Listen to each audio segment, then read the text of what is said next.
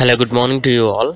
Today we'll see how we can make ourselves invisible or idle or offline on the Discord application. For example, if you are online on the Discord and still you want to be invisible or stay in the idle state or change your present online status, you can do that.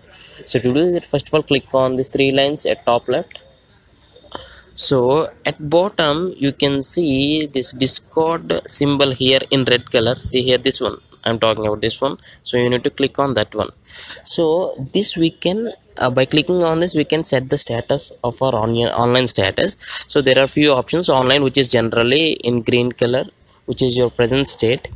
You can click on idle. You can set to do not disturb. So this status indicates that you are busy, or you're busy chatting with someone, or you're busy in your work. So this indicates that no one that your status is busy. And invisible in the sense, this shows that you're offline, uh,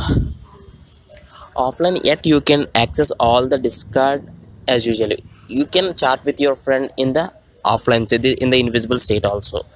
So this is how you can change your online status on the Discord.